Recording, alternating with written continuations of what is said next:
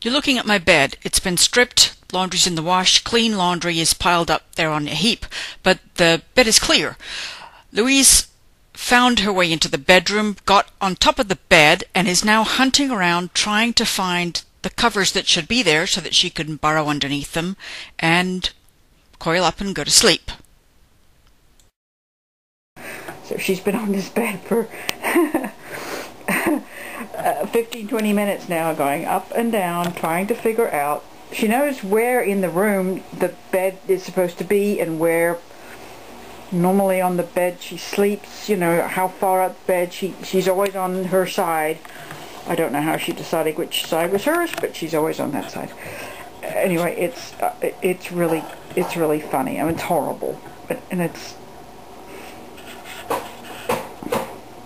she's just gonna keep looking.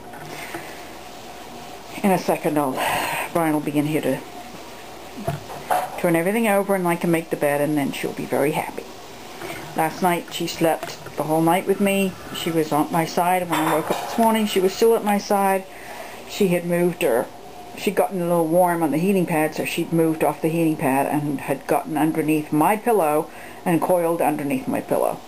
And when I woke up, her head was right next to my ear, and I could feel her breathing in my ear. And how that didn't wake me up and give me nightmares, I don't know. I guess I'm strange.